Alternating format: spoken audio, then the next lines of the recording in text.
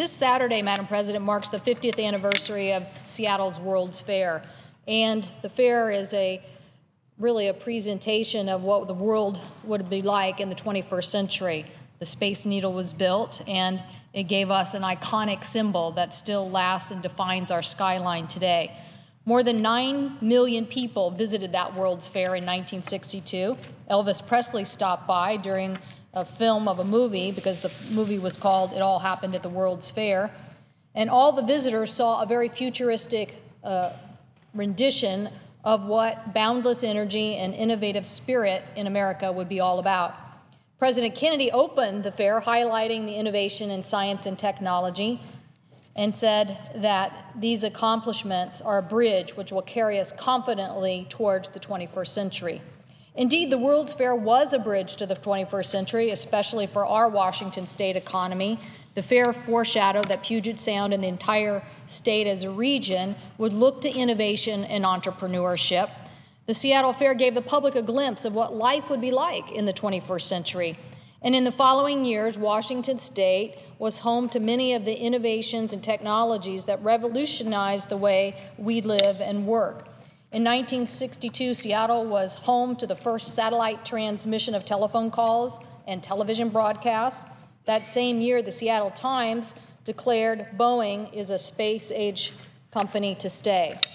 And the rest of the changes that we've continued to see have led to many things, including Boeing's 787 Dreamliner, that is a 21st century plane.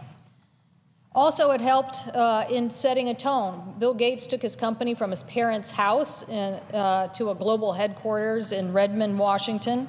It was a company that was founded in 1975.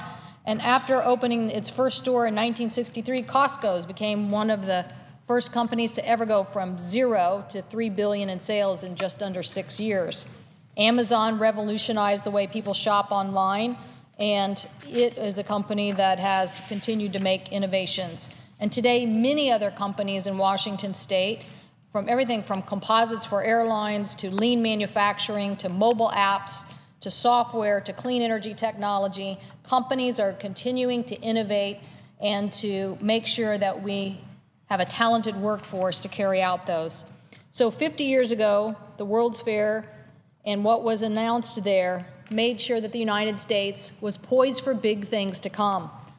Some of the predictions that we saw about life in the 21st century may not have come true yet, things like flying cars, although I just recently saw an article about flying cars, so maybe they weren't too far off. But other things were right on, as they predict that one day you'll be able to have a telephone in your pocket. 50 years later, we look back and see a glimpse of the 21st century in the exhibitions and the booths that were at the World's Fair. But we also see how fast the future can really come and what we need to do to keep moving forward, not just in Washington state, but here in the country in an innovation economy. I thank the President. I yield the floor.